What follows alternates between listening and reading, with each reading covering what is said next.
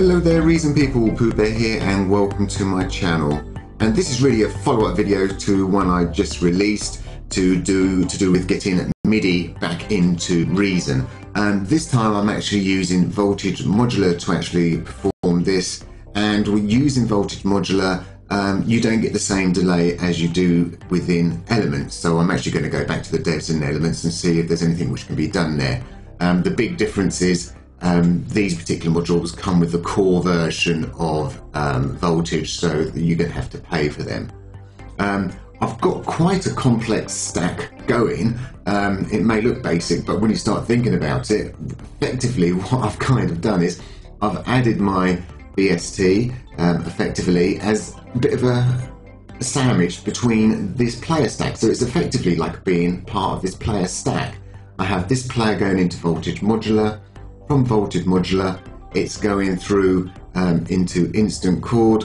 From instant chord, I'm going back to a LoopBack, which is coming, and then that LoopBack will be playing this instrument, which in turn it's obviously going to fire off the delta to start with, do its bits and bobs, down to this next player, which happens to be NoteView. NoteView's not doing anything apart from allowing me to see the results nice and clearly, and I'm playing this instrument, and I've got a CV out to go to that, and I've also got another CV out, which is just playing that kick. So, as I say, the big difference between what was happening and what is happening is the fact that it's instant. So, let's just turn that off for the moment. So, this has the focus at the moment. So, as soon as I press a key, you see it's going to instantly light up, and we're hearing sound instantly. Yeah. So I've got a few echoes going on here as well. But the key thing is, even if I'm playing my keyboard at the top,